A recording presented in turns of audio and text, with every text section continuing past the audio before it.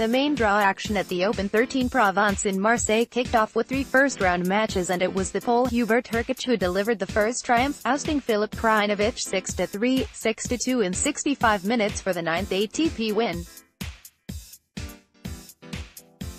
A tall pole blasted 13 aces and fended off all 8 break points he faced to keep the pressure on the Serb, who couldn't endure it, losing almost half of the points behind the initial shot and suffering 3 breaks from 6 opportunities he gave to Hubert.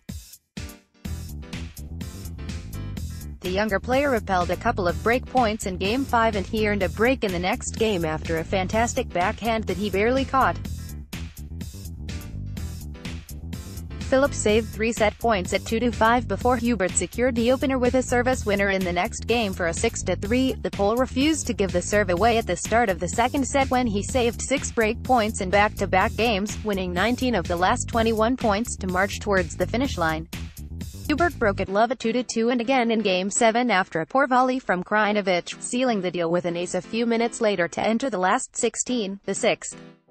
Seeded a 2-time former champion, Gilles Simon had to dig deep to oust Antoine Hoang 5-7, 6-3, 6-3 in 2 hours and 14 minutes for his 6th win of the season. After losing the opening set, the more experienced player took charge and he lost serve just once in sets 2 and 3, finding the rhythm on the return as well to score 5 breaks in total and emerge as the winner.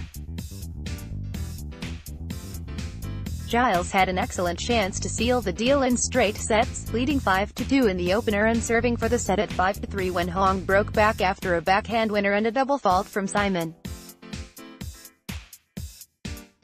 The younger Frenchman repelled 2 set points on serve in the next game to level the score at 5-5, and he forced an error from Gilles in Game 11 before closing the opener with a service winner in the next game after almost an hour of play.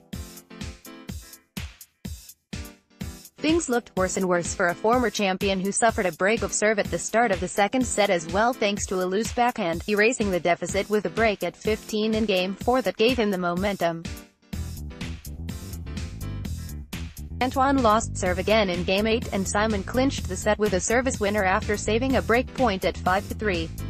Trailing 3-2 in the final set, Gilles rattled off 4 straight games and he celebrated a win when Antoine netted a forehand in Game 9, setting the second round clash against Emir Jumhur Peter Gojosic.